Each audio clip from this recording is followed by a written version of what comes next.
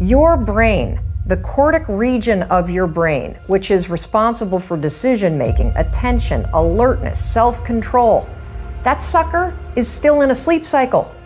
And now that you're awake, it's going to take the cortical region almost 4 hours to actually snap out of that sleep cycle. That's why you feel groggy. It's because the part of your brain that's responsible for critical thinking and being alert, it's actually still asleep. If you don't already do this, you've got to train yourself to be the kind of person that doesn't use the snooze alarm. Because when you hit the snooze alarm, you're not only putting your brain in a state of sleep inertia, you are directly impacting your productivity, your alertness, and your brain processing for the first 4 hours that you're awake. That's making life harder. I'm all about making life easier. So tomorrow, when the alarm goes off, I don't care how tired you are, I don't care how much you don't want to get out of bed, I want you to remember this.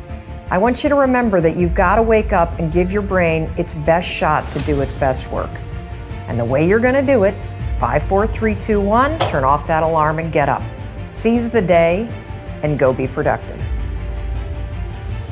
As soon as I wake up, I immediately try to think of something I'm grateful for, which everybody knows that and thinks about it, but I play this game with myself on how far I can lower the bar, meaning I tried to do a gratitude journal about 3 years ago, and after about 5 weeks, I ran out of stuff to say. I'm not talking about a half-hour gratitude meditation. I just need one little thing, or I pick up a book. If I'm reading one of the books that you have on the shelf, I'll just pick 3 sentences and read something empowering, and I'll get that state of mind from my brain.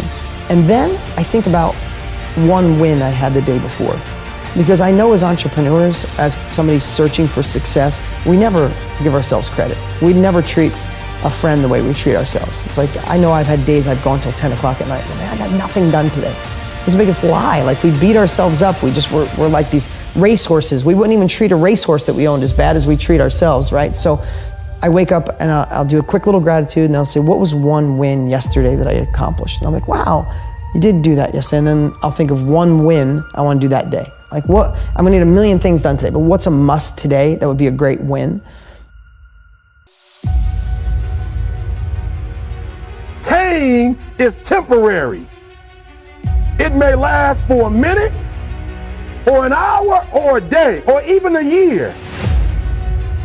But eventually, it will subside, and something else will take its place. If I quit, however, it will last forever. You're gonna have to grow up, and some of you have never learned to grow up. And so every time something get hard, you quit, you call mama. I dare you to take a little pain. I dare you. I dare you not to go home.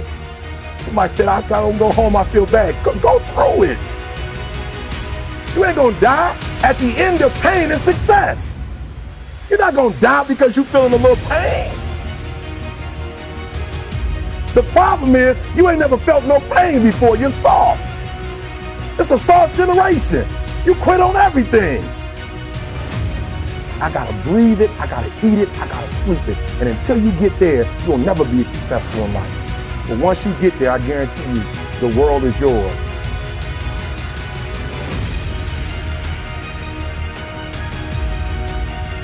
Well, sometimes your greatest pain, it ain't even about you. It's about a greater purpose.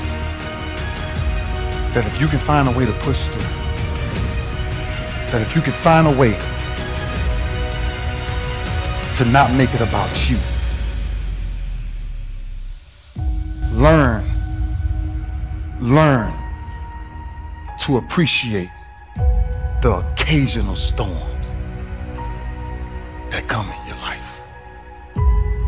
Just learn to appreciate how small they are. The occasional storms that come every day. And then that's the ingredient of how you really deal with pain. Figuring that out.